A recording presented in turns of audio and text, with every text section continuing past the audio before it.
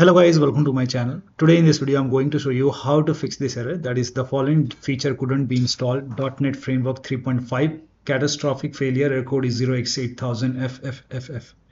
To fix it, the first step is to run Microsoft .NET Framework repair tool. Now for this, copy this link. The link is provided in the video description. Open this link in a browser. It will take you to Microsoft website. Here you can see download option. So download and then click on run. Click on this file, run this exe file and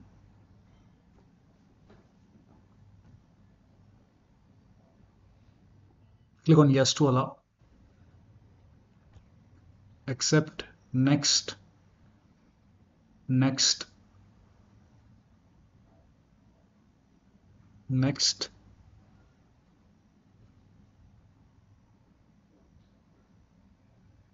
now click on finish.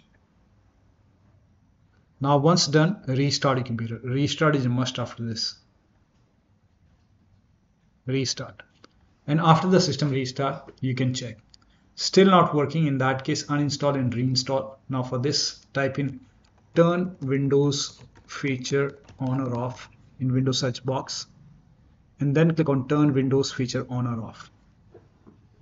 Now if this is checked, in that case you can uncheck this and then click on OK and just follow the prompt and then restart your computer. Once you put a check, click on next and then restart your computer. And after the system restart, again type in turn Windows feature on or off and then click on it. This time put a check over here and then click on OK and let Windows Update download it. Click on let Windows Update download the file.